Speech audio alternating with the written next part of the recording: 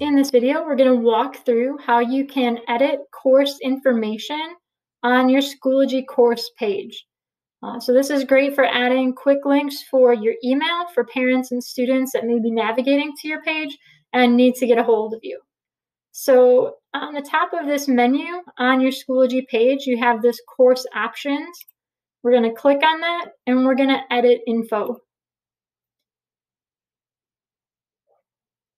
When we click on the tab Details, it'll give us the opportunity to add a description.